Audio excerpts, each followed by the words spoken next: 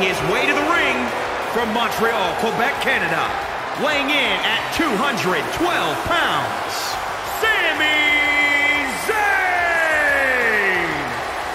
Most superstars return from injury with a renewed purpose, but Sami Zayn had the gall to say he'd rather stay on vacation. Did you see his slideshow, Saxton? Sami visited some of the most breathtaking parts of the world, and now he's got to compete in this awful town tonight. I can't even remember the name of this place. That's how awful it is. This happens to be one of my favorite places in the world, Corey. Doesn't surprise me at all.